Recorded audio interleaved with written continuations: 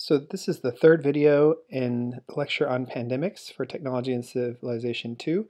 And in the previous lecture, I was talking about the sort of shift from 1918 Spanish influenza up to the 1960s and 1970s, where there were increasingly successful public health campaigns tackling infectious disease, declining rates of infectious disease in developed countries, and this idea by the 1970s that we had vanquished infectious disease as a serious public health threat, at least in developed countries. Maybe in developing countries around the world it was a concern.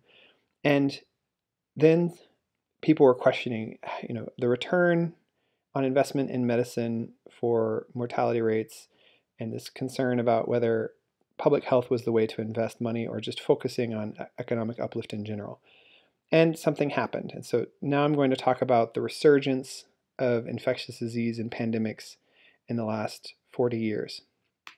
And the first something that happened was in the 1980s in the United States.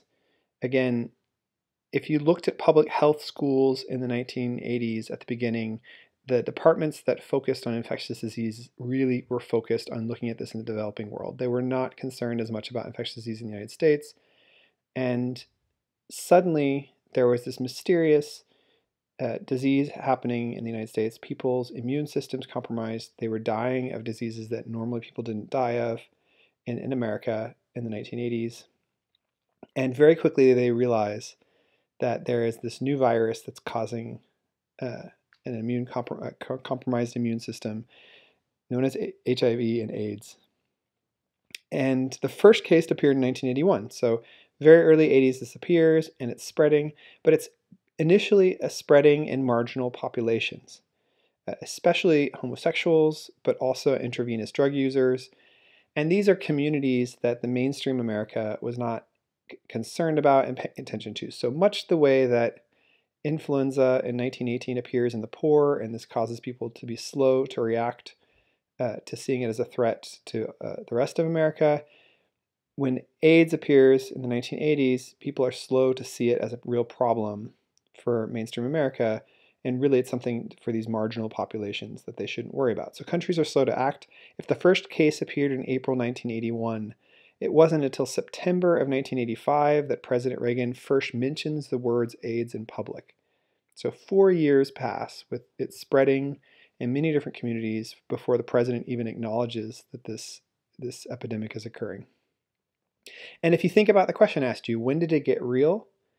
Well, because many heterosexuals were not concerned about the gay community, it was really with public cases like Magic Johnson in 1991 announced that he had AIDS, that people started, or HIV/AIDS, that people started to realize that even non-homosexuals and non-drug users were at risk of this epidemic. And so that's when you see a real sea change in how the public was looking at the disease.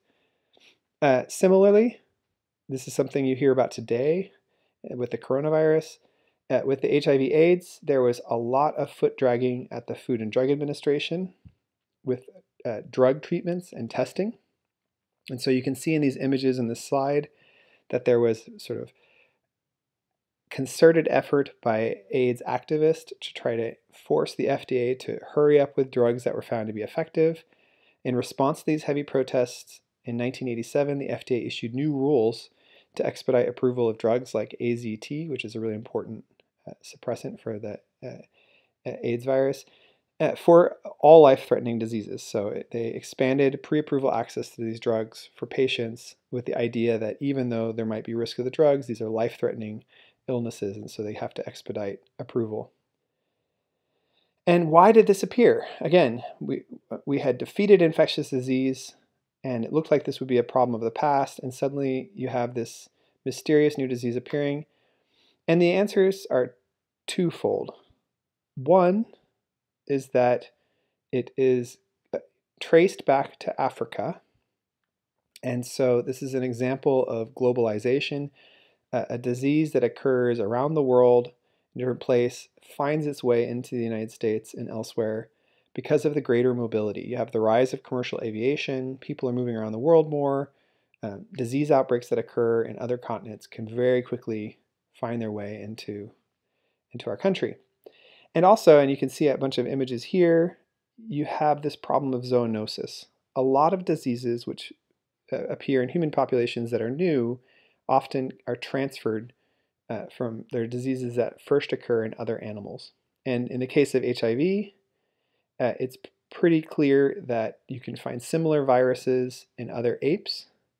And so very quickly, scientists start to postulate that probably this virus was in another ape, maybe a chimpanzee, and then either the chimpanzee bit a human because it has to be passed through the blood, or there's a trade in bushmeat.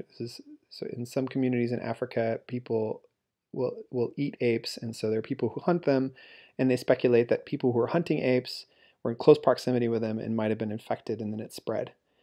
So again, this concern about zoonosis, the idea that close proximity with animals might be a potential threat of disease spread, and then the idea that with globalization it would spread around the world should hopefully still sound familiar to you, and I'm going to come back to this. But this was sort of the two mechanisms for how HIV/AIDS suddenly became a concern. And this is a story that could be told over and over and over again. So since the 1980s, we have had a series of these kinds of outbreaks where some kind of new virus that was transferred from some kind of animal into human beings and through globalization becomes a potential threat. One of those is a little different. HIV/AIDS compromises people's immune systems. And so since the 1980s, there has been a resurgence of tuberculosis. It was relatively rare in the 1970s, but there were enough people who were immune compromised, also among drug users, that you suddenly start to have populations, small populations in urban centers of tuberculosis, and then this starts to affect other people. And so suddenly the successful conquest of tuberculosis becomes a new problem, and now people have to get tested. This is why you have the TB test now. But then you have these other new diseases. In the 1990s, and again in the 2000 teens, you have Ebola. In 2003, you have SARS, severe acute respiratory syndrome, coming out of, they believe, Hong Kong. And then again, 5 years later, in 2008, influenza A, often called bird flu, that they believe might have come out of Hong Kong. In 2009, we have H1N1, which is popularly called swine flu, that originates in the United States, resulted in 12,469 deaths in the United States. And in the 2000 teens, you have the Middle East respiratory syndrome that I mentioned that I was in Korea when this broke out in Korea. And one journalist who was looking at all of these different cases wrote that the list of such viruses emerging into humans sounds like a grin drumbeat, and he starts to name off a bunch. Machupo in Bolivia, 1961. Marburg, Germany, 1967. Ebola, Zaire in Sudan, 1976. HIV, recognized in New York and California, 1981. A form of Hanta, southwestern United States, 1993. Hendra, Australia, 1994. Bird flu, Hong Kong, 1997. Nipah, Malaysia, 1998. West Nile, New York, 1999. SARS, China, 2002. MERS, Saudi Arabia, 2012. Ebola, again, West Africa, 2014. And he didn't say this, but coronavirus, 2019, China. So you can get this sense about the sudden resurgence of these diseases. And again, often the formula that seems to be occurring is that you have zoonotic diseases, close proximity between humans and animals, and globalization that makes the chance of spread much greater. Now, I'm not going to talk a lot about this, but this could be something you can talk about in discussions. But another reason why you have a resurgence of certain infectious diseases is the growth in the anti-vaccination movements, often called anti-vaxxers, and in particular for measles, mumps, and pertussis. So we have vaccines for these. A century of campaigns led to their disappearance, and in some ways their success is why we have this new problem, which is that many people feel like they're not a threat. They are concerned about the vaccine. Think about the case, the Jacobson versus Massachusetts case, where the person says, I have moral reservations about this. And these people want to opt out of vaccination. And if the numbers of them are large enough, then the possibility of these diseases spreading again increases. And that's what's happened. You've had outbreaks of these diseases in different communities. Now, what you need to keep in mind is at the beginning of the 1900s, Jacobson versus Massachusetts set out the right of the state to make these things mandatory. But in practice in the United States, they have not been. In practice, most of the time, it's been done on a voluntary basis where it's been a strongly encouraged thing. For certain vaccines, if you're going to be in the school system, you should do this. If you opt out of the school system, you can opt out of those vaccines. And so now we have this movement of people who argue that this is a personal choice. And we have a backlash to these people as well. Now, I think this is often set up as a binary debate between people who are anti-science, who are being irrational, and then people who feel like this is a personal liberties question and are upset with other people trying to challenge their personal choice. It's a much more complicated story, but it is something to think about, which is, how much and how would you try to oblige people to take on this pro-public health position, given the fact that if people don't do this, it becomes a threat for those who are more vulnerable, especially children. I think about this with my own daughter, who are unable to get those vaccines until a certain age and therefore more exposed. And given this drumbeat of infectious diseases that I just described, one could ask, was it possible to predict the coronavirus pandemic of 2020? Could have been predicted? And honestly, the answer is yes. If you look, you can see a lot of evidence for this. In 2006 or 2005, President Bush said that if we wait for a pandemic to appear, it will be too late to prepare. He said this because he had read this book by Barry Johnson about the 1918 pandemic, and he found it so compelling that he said this is a 100-year risk, and we are 100 years now from this. And so he said it was important for us to prepare for that. The National Security Council in 2016 published what was known as the Pandemic Playbook. We are not following the Pandemic Playbook, even though it has been in existence. But they did this to basically say, how do we prepare for this? Last year, the US government ran a simulation called Crimson Contagion, where they ran through different scenarios, including a pandemic like this, and they did predictions about how we would react and respond. My own family, as a friend, Lawrence Wright, who's a novelist and a Pulitzer Prize winner, who has a book coming out right now. He wrote it last fall. And this novel imagines a global pandemic that emerges out of China. It's a respiratory illness, highly infectious. It kills millions. This was a fictional novel he wrote, and he said he's not has any special prescience or foresight. He just was talking to experts. He knew that this could happen, and part of his effort to make it realistic. And here we are. He has a book coming out right now amidst all of this. Now, in his book, he imagined that governments would take this seriously and react much more concertedly and in a much more coordinated way than they have in practice. And he's said that he was surprised. He did not predict that governments would be so disorganized. In the country I lived in years ago, South Korea, they had their first tested case the same day the United States did, and they were prepared. And part of the reason they were prepared is because they experienced MERS 5 years ago.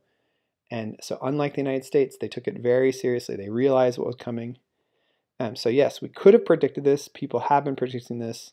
There is a scientist who studies coronaviruses in bats, and he was quoted saying, "We've been raising the flag on these viruses for 15 years, ever since SARS." So this brings us to the coronavirus, right? And what lessons can we draw between what's happening today and what we've seen in these past pandemics? One of the things I'll say is that it is very common when these pandemics arise to start falling into a moral blame game. Like, what is to blame? Who should we blame? And the tendency is to oversimplify where blame falls.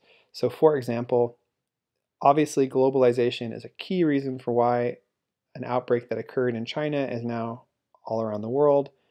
But the desire to make this about East Asia, or to say that this is all the fault of China, really ignores the extent to which our markets and all of us in the world are heavily interlinked, and therefore our health is linked as well. So even though it's tempting to say that because this originated in one place in the world, it's their fault for letting it get out, the truth is these diseases are emerging in many different places around the world, And the mechanism for how they become a global pandemic is shared. We have integrated markets, integrated commodity flows, and people are constantly traveling. They're doing tourism. Americans are as guilty as this as anyone else, and that is how these epidemics spread. Part of what I think made America slow to react was that we were thinking this was an East Asia problem.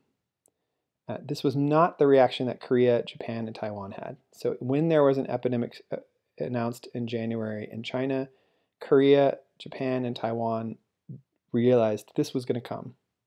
And that was why they started taking steps in January and February, and that was why they were much more prepared. I think countries in Europe and the United States were in denial. We had this idea that no, this is an East Asian problem, and that is why we're now facing the same kind of explosion that we saw in the other countries.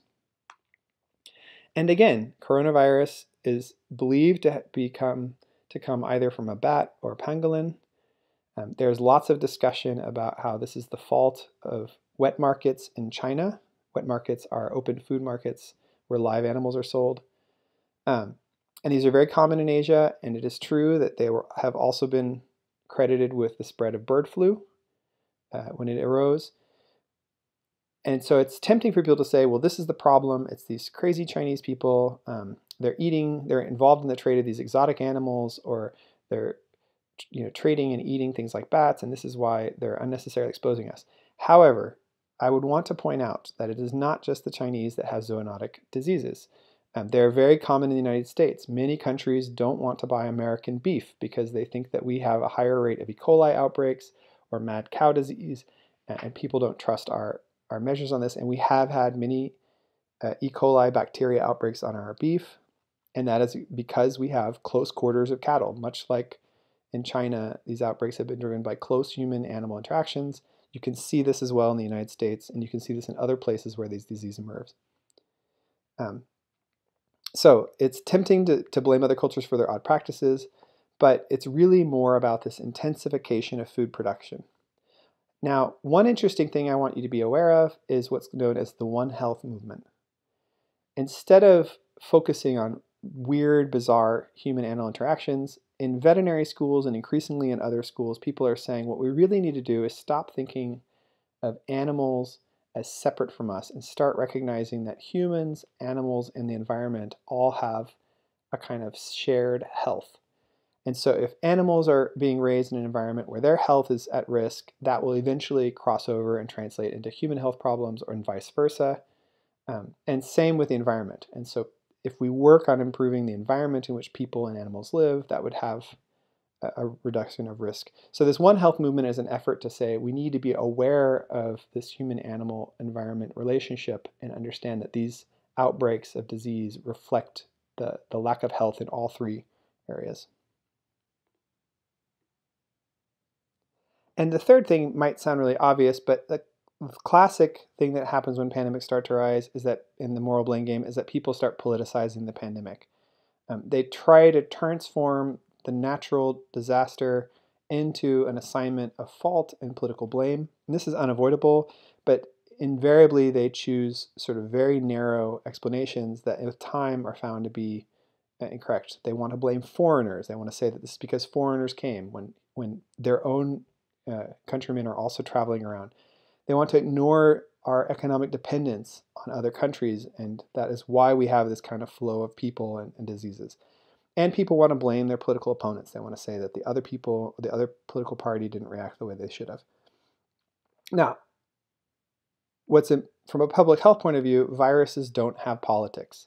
The virus doesn't care what your political party is. It doesn't care whether you're foreign or not foreign. Perhaps the only thing the virus may end up caring about, and people might try to turn into a morality tale, is that it is different if you live in a very high density population urban area than if you live in a rural low density area. And it is likely that in the short term people are going to think, well, New Yorkers, they live in this high density place, and therefore this disease proves the dangers of that. I think people in rural communities are going to be surprised to find how integrated theirs are with these urban centers and how the disease will eventually come to these rural communities too. But it is true that viruses grow and expand and spread much more rapidly when there's close proximity.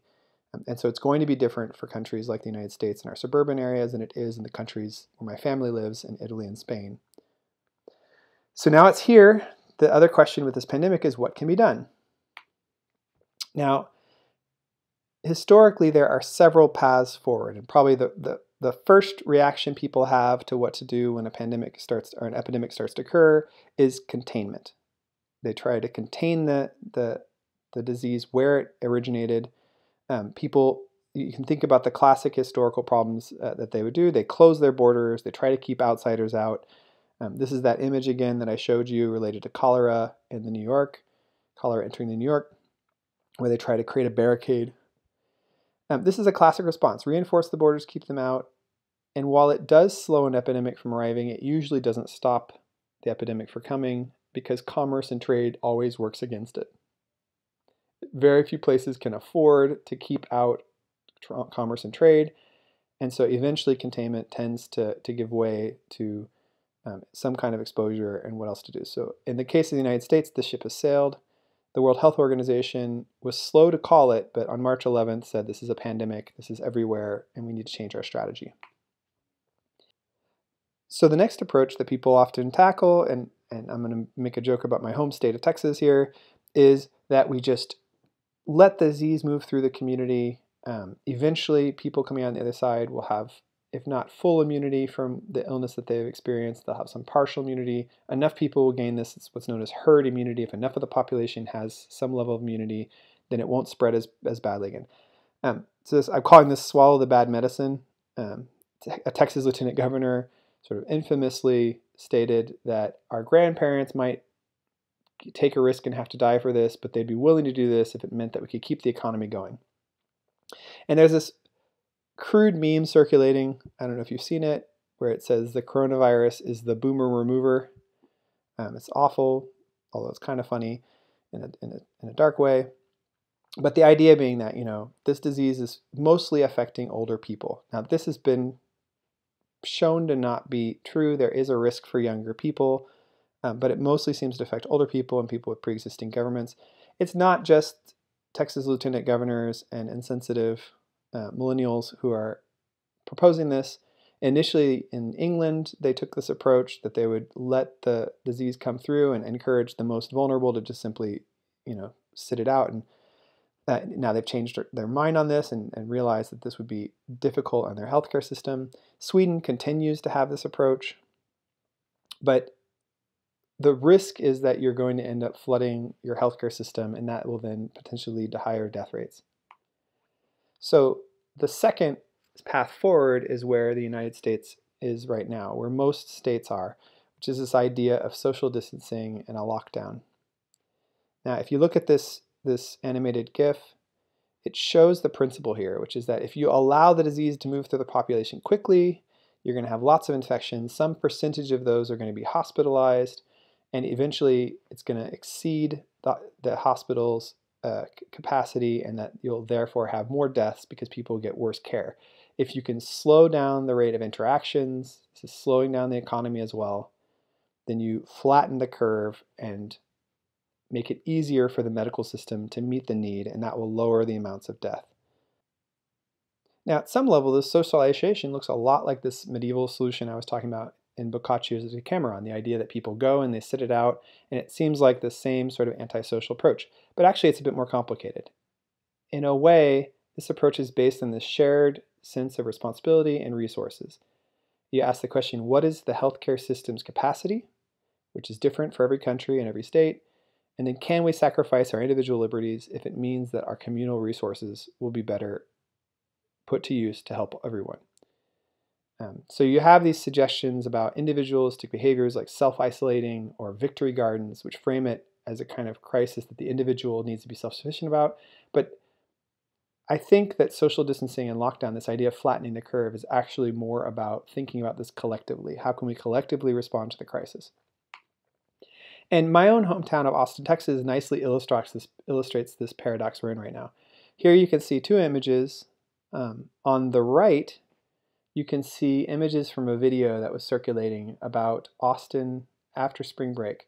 And the big story was that South by Southwest was canceled. If you know anything about Austin, I'm an Austinite, this was a big deal. This huge conference that gets lots of attention, is big for the economy, was canceled because they wanted to make sure that they didn't spread this illness. And so the video shows all of these images of Austin, Texas deserted, right? And it looks sort of like this crisis. Meanwhile, on the left, you can see a story of 44 University of Texas at Austin students who, for spring break the same week, went down to Mexico and partied on the beaches. And then when they came back, they tested positive for coronavirus because apparently they had been exposed on their spring break trip. So looking at these two questions, which of these would you say is a more antisocial response? Now, I'm kind of begging the question here, but in the video where it's talking about the empty streets of Austin, it says, when you see the empty streets, the empty stadiums, the empty trains platforms, don't say to yourself, it looks like the end of the world. What you're seeing in that negative space is how much we do care for each other, for our grandparents, for our immunocompromised brothers and sisters, for people we will never meet. Take a moment when you're on your walk, on your way to the store, or just watching the news to look into the emptiness and marvel at all of that love.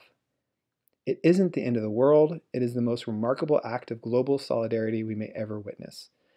What the video is trying to say is that this is not an antisocial act. We are doing this out of a sense of solidarity. In fact, some people say it should be rewritten. It shouldn't be called social distancing. It should be called physical distancing and social solidarity. And this word solidarity, I hear all the time in Europe. This idea of a unity or agreement, a feeling or action where individuals have a common interest. And I think it's a really useful word to think about throughout this crisis. And the role of technology, this is important. I've been talking about medical technologies, but now I want to think about digital technologies, because conventionally when social scientists and historians have looked at technologies, particularly these new digital technologies, the concern has been that they are transforming our social relationships and potentially for the worse. There's a great book out by an anthropologist, Sherry Turkle, called Alone Together, where she studies two technologies, cell phones and social robots. And one of the things she asks about is, does this technology contribute to social isolation and antisocial behaviors? Is our use of cell phones when we're with other people causing us to be alone even when we're together? We're not looking and building the emotional ties with each other because we're too focused on the more superficial and tenuous social interactions on things like Facebook, Instagram, and such. And the worry is that this is leading to kind of loneliness. But now we're in this very unique situation. We are all forced to be at home, disconnected, potentially isolated, and suddenly it is the availability of these tools that allow us to reach out to others. So you have Auburn University history faculty meetings happening through Zoom. You have remote teaching like this video that I'm giving you, and the possibility of office hours with your professors. You have these quarantine concerts where famous people are sort of giving music concerts and encouraging their viewers to come in. And all of these, it becomes a kind of social lifeline. So there's a kind of inversion of this idea of cell phones and the internet as encouraging social isolation, but instead an opportunity for us to feel a social breath of air. Now, last, I wanted to say one other path forward. We have talked about the idea that we needed to let the disease go through, the path that the United States is mostly focused on right now, and this is the path that you saw in Italy and Spain and in the epicenter at Wuhan in China, which is the idea of a lockdown. But there is a different way. South Korea has had a very different experience with the disease because from the initial entrance into the country, they did aggressive contact tracing. Contact tracing is where when you find out of someone, you do lots of testing. And when someone tests positive for this, you then find out every person they've been exposed to for the period of time that they might have had the illness. And then they create a tree and they reach out to those people and they find out who those people have been around. And then they create another tree. And for all of these people that you trace, you tell them to self-isolate for a period of time, in the case of coronavirus, 14 days. And the idea is that they then are reducing the exposure, and if you get everybody who's exposed to the disease, you can reduce its spread. And it's never going to reach zero because this thing is spread too much, but you keep it low enough that then the healthcare system can manage the patients who do come in and need to be treated. Now, they've used a lot of interesting technologies to do this. Rather than requiring people to go into hospitals, they were the first to set up drive-through testing, so people could drive through with their cars. They have developed apps that can be downloaded onto cell phones, and anyone who tests positives has to have this app and thing, and others will use it. And if you are traveling around and come into contact with someone who's later identified to have the virus, then the app automatically notifies you that you were on the same metro train car as that person, or you were in the same store as that person at some point in time, and be aware that you may need to get tested. And so they would then go through the drive-through to see if they've developed the virus as well. Now, this is excellent in terms of surveillance. It makes it possible for people to still go out and live their lives. So Korea is not in a lockdown. It's a third way of doing this. But it does mean that your liberty to move around comes at the cost of your privacy, that all of your movements are being surveilled, and that if you are targeted as someone who's been exposed to this, then you will immediately, everyone around you is going to be, their privacy is going to be invaded as well in the name of keeping you all at home. So you have no privacy, but in exchange, the economy can keep moving at a kind of slower pace. The reason why Korea was able to set this up, again, was because of its experience with MERS. It realized that it needed to act aggressively. One of the mistakes that it made with MERS is that they did not provide enough information to people, and that led to people becoming worried and acting out on their own or taking it for granted. And so they have had an aggressive form of government transparency. They constantly inform the public who has been infected, what are the outcomes of those people, what are their demographics, where have they been, and the public then is able to react to that and try to offset their risk. I've included a link to a YouTube video where you can learn more about this. It's very interesting to think about.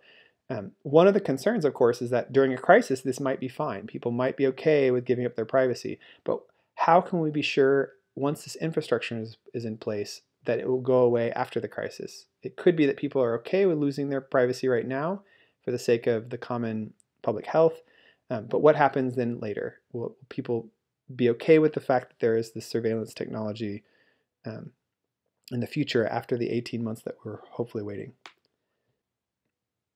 We are in the middle of this, so it is hard to predict where we are headed next. If you've really been paying attention, the background to this lecture, the background to this slide, which is from Johns Hopkins COVID-19 map, has been different in the different places where I've used it throughout the lecture.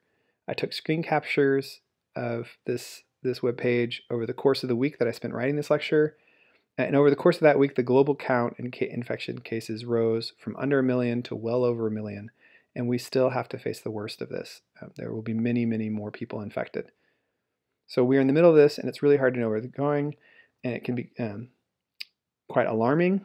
That said, perhaps my favorite quote that I have read in all of this from an expert epidemiologist talking about this outbreak. He was being interviewed. He was trying to explain about what a concern this outbreak is, but then he said, "This is not a zombie apocalypse." All right, even though the risk is real, even though it's going to be dangerous and there will be people whose lives are lost, this is not the zombie apocalypse. This is not the end of times. And the past here can also be a comfort. We have experienced pandemics before and society has moved on. We will eventually move on from this one too.